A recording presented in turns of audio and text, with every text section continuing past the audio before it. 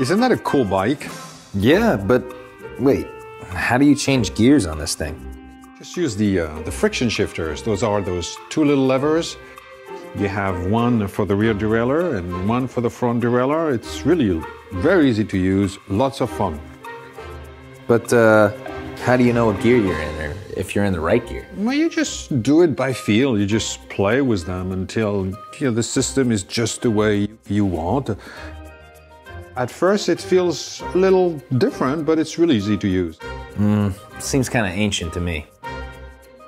Be that way, but you don't know what you're missing. I'm gonna stick to my bike. You have fun riding the dinosaur. All right, I will. All right, cheers. Okay.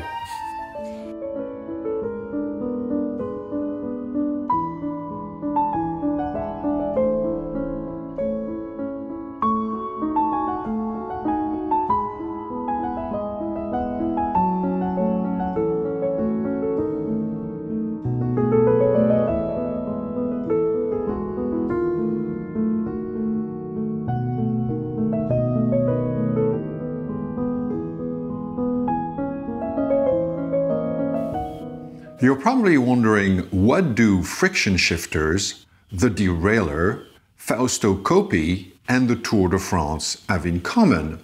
The roundabout answer to that question would be to say a lot more than one might think.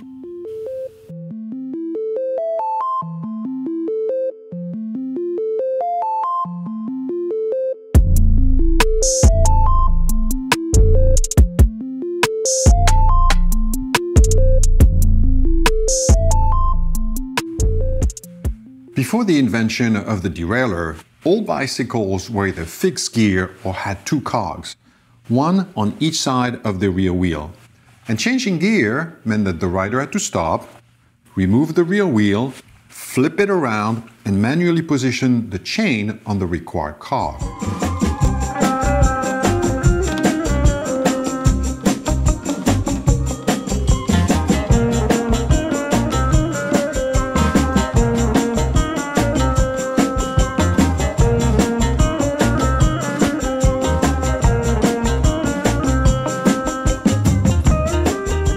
Not the most efficient drivetrain system in the world.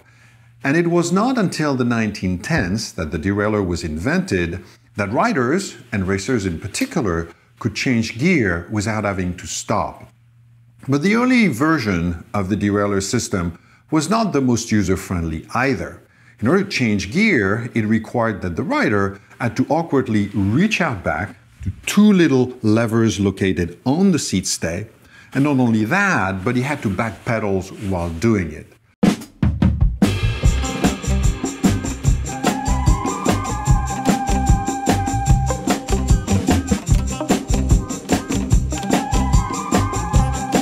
But the bicycle industry kept improving and fine-tuning the derailleur system, and finally, in the late 1920s, a French bicycle shop owner, under the name of Lucien Jouy, came up with a system whereby all one had to do in order to change gear was to reach out to a little lever conveniently located on the down tube and change gear in seconds.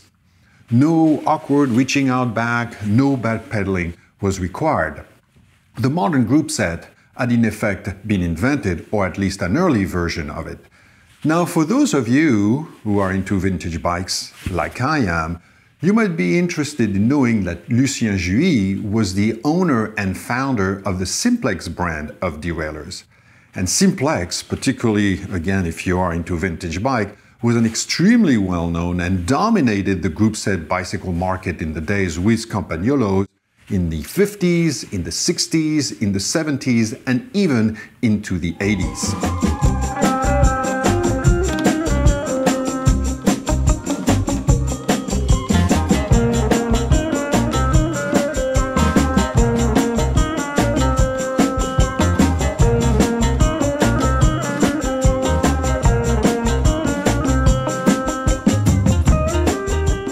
But even though the derailleur was invented in the early 1910s, it was not until the 1950s that the bicycle industry as a whole adopted it as its standard.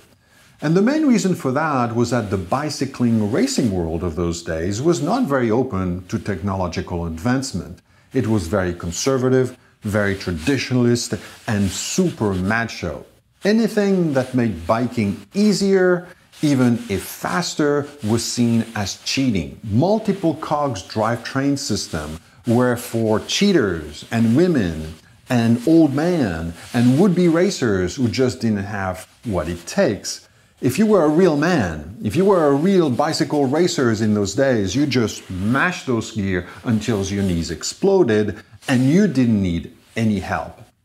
And to illustrate that mentality of those days, Henri de Grange, the founder and early organizer of the Tour de France, even prohibited the use of derailleur in the Tour de France until 1936.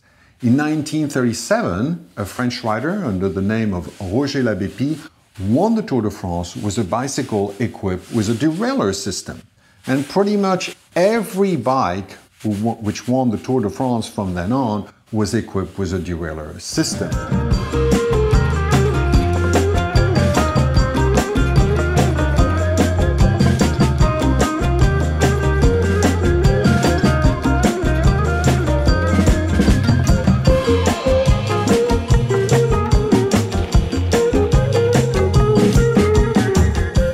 But it was not until Fausto Coppi came about and won the Tour de France in 1949, and because of his extreme popularity and also added media attention, the derailleur system really took off and became very popular and gained a lot of attention.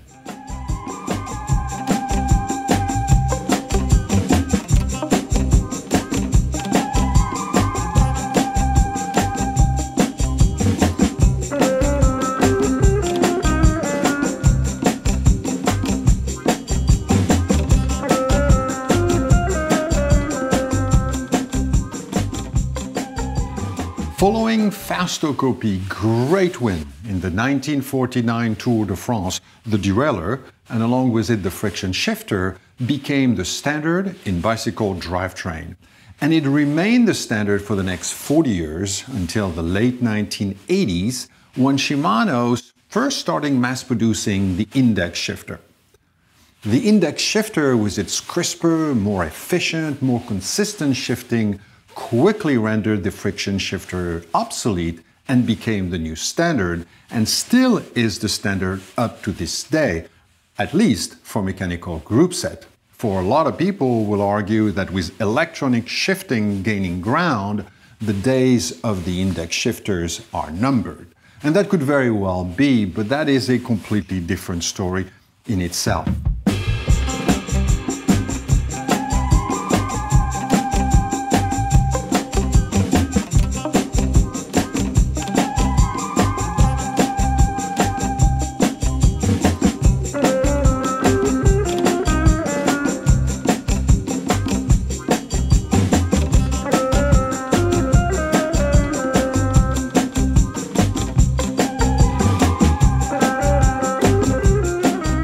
Even though there is no question that the friction shifter is an inferior system to the index shifter, the friction shifter still has very clear advantage over index shifter. The beauty, the genius of the friction shifters is its simplicity. There is absolutely nothing complex about friction shifter. And that simplicity in turns means that the friction shifter, when compared to the index shifter, requires a lot less maintenance, is a lot lighter. Once you have the hang of it, is very easy to use, and is an extremely robust system. So there you have it. That's what the friction shifter have in common with the derailleur, Fausto Coppi, and the Tour de France. I hope you enjoyed it. Have a great ride, everyone.